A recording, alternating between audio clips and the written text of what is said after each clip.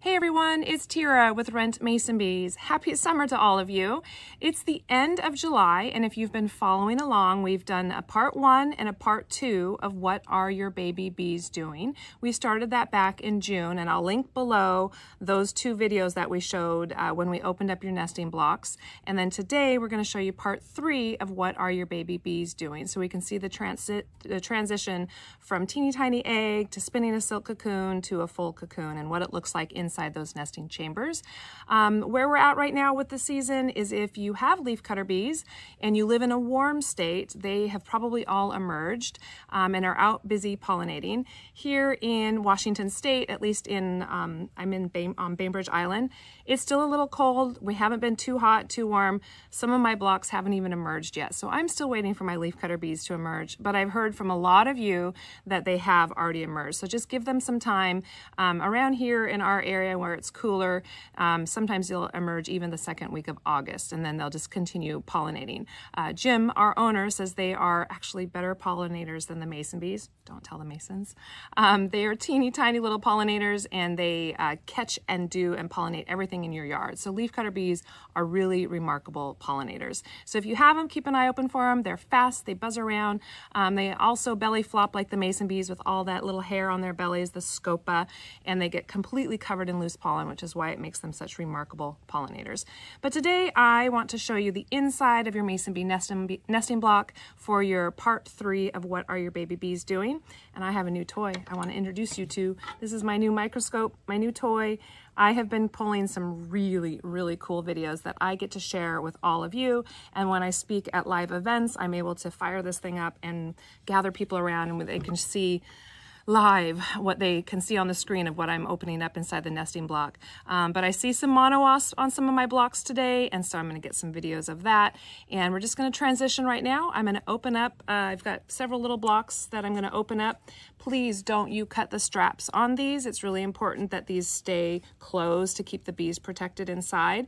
You're going to mail all of this back to us in September. You keep the black house to refill next season, and then just send the nesting block back to us in September. We already have on our schedule the first part of October to harvest and clean 3 million mason bee cocoons. I'll put that video down below too. If you're harvesting and cleaning your own bees, fall is the time to do that. And if you saw the video last year, I'll link it. I'll link everything below. But there is a video that we've done if you're hosting your own bees on how to properly harvest and clean all of them in the fall. But for right now, mason bees should all be down. No mason bees should be out right now. It's summertime. There's predators, not only birds, but there's mono wasps that get into your nesting blocks. Mono wasps are kleptoparasite. They have this long ovipositor. It looks like a stinger, but it's not. She pokes it into your cocoon. She gets in here, pokes it into your cocoon, lays her babies. And so these need to all be out this summer. Mason bees do not stay out year round. That's one of our steps that we're trying to teach everyone. So, all right, let's transition, show you part 3 of what are your baby bees doing. All right, let's go. All right, well, I already cut the straps on this because it was too hard for me to do one-handed and film at the same time. But please don't cut your straps. It's really important that your block and your nesting block stays nice and secure so that when you ship it back to us, your bees are safe inside.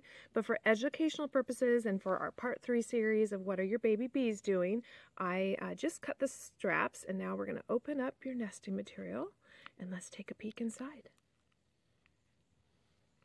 Oh, look at that. They're even up on the top. All right, so this is very cool. So they've already started to spin their silk cocoons. You can see there's a whole row of cocoons on the top as well. And those are pollen mites. Oh, this will be fun to look at under my microscope. So let's take a look at this. So you see really healthy cocoons, a cell of cocoons, and then these are all pollen mites. So I'll get some video of those up close. Let's see what's under the next one.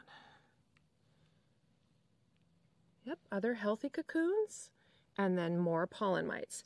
So again, it's really, really important to harvest and clean every fall to remove your mason bee cocoons away from predators, especially the pollen mites. Because what happens is if you don't clean, these healthy cocoons are going to emerge in spring. they are going to crawl through the pollen mites to get out at the end, and then the pollen mites will cling to its back and spread, and then Mama Mason bee will bring it back into the cell. But you can see how there's healthy cocoons, and then an entire cell of pollen mites have taken over. Let me put this back because there's all these cocoons on the top as well. Oh, and then I'm going to have some fun showing you guys what this looks like under the microscope. All right. Oh, this is a really good cell. Okay, so look at all these really great healthy cocoons.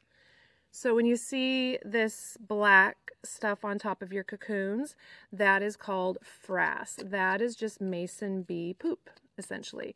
And so if you scrape that off, when you do the cleaning process in the fall, you'll remove all of that. But again, then we see more pollen mites. So, oh, more pollen mites there as well. So let me transition and stick this block or this tray under the microscope, and let's go have some fun. All right, so here are the pollen mites up close under the microscope. They're wiggly and they're teeny tiny, and there are just thousands of them inside this nesting cell. There is no longer a mason bee larva alive anymore, which is what the damaging part. These pollen mites just decimate. If you don't clean your nesting material, they can decimate your entire bee population over time. So if you've had your mason bees out, you've never cleaned them, they're out year round, and all of a sudden you're not seeing as many mason bees as you used to, it might be because of either pollen mites, Houdini fly, chalk brood. There's all sorts of things that can get into your nesting chambers and harm your baby bees. So this is just another great example of what these little bees look like up close, or what these little pollen mites look like up close. I'm going to show you and transition to another video that I did of pollen mites on top of a mason bee. So let me do that really quick. All right. Here is the video of the mason bee covered in pollen mites. And I'm going to zoom in and show you these little pollen mites up close. I've never seen them with my own eyes before. I've gotten pictures from our bee labs and our teams that study pollen mites. But you can literally see their little arms stretching to try to reach for that scopa. That's the hair that mason bees have all over their bodies. And it's pretty remarkable to see these little pollen mites up close. I'm going to show you another video as well that I got just because it's so fascinating. So here's another video of the pollen mites on the back of a mason bee. And again, this is how they cling to mason bees. They attach themselves to the hairs. They catch a ride when the mason bee crawls out of that nesting chamber, and then it hitches that ride all over your garden, all over your flowers, and then other mason bees can get the pollen mites and they take it back to their cell. So you can see how they can multiply rapidly, and when mason bees aren't cleaned, they just multiply and then will just get all over your yard. So that is the back of a mason bee with pollen mites. All right, so that wraps up our part 3 series of What Are Your Baby Bees Doing, where we take a look inside a nesting chamber and we see how your bees have now spun their silk cocoons. They will hibernate in those cocoons all winter long and then emerge the following spring. In September, you'll mail the nesting blocks back and we'll clean them. As you saw, those pollen mites are really bad predators to our little mason bees. And so if you have your own mason bees, make sure you get them away from those predators. I didn't find any chalk brood today, but I'll just show a little bubble of what they look like when you look inside your nesting chamber. They're black. It's the larvae that's eaten the fungus. Chalk brood is a fungus that lives in the spores on flowers, and so they'll collect the pollen. They don't realize there's a little spore of chalk brood in it. They take it, Mama mason bee takes it back to her nesting chamber. The baby bee starts eating the pollen in just that little spore of chalk brood, and it essentially dries that little baby bee up, makes them black, and then the spores burst, and that also lingers inside your nesting chambers. So when you harvest and clean, you're removing the Houdini fly, you're removing the chalk brood, and you're removing the pollen mites. Houdini fly, we didn't see any of those in these blocks either, but Houdini fly are also kleptoparasites. They wait for Mama mason bee to leave. She crawls in, lays all her little babies inside that mud pollen baby, inside that nesting chamber. And Mama mason bee doesn't know. She caps it with mud. And now there's a whole about 15, sometimes 20 little tiny Houdini fly larvae inside that nesting chamber. And again, everything stays: chalk brood, pollen mites, Houdini fly, all those predators stay inside your nesting chambers until the following spring when everything emerges. So you can really make an impact by harvesting and cleaning your own bees, or if you're renting from us, we do all of that for you so that you're able to get these bees, give these bees a better shot at emerging healthy and safely the following spring. All right, so if you have any questions, please feel free to reach out at info@rentmasonbees.com.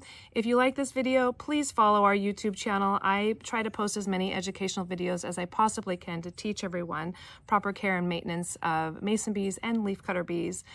So yeah, feel free to reach out anytime, and happy pollinating. Bye.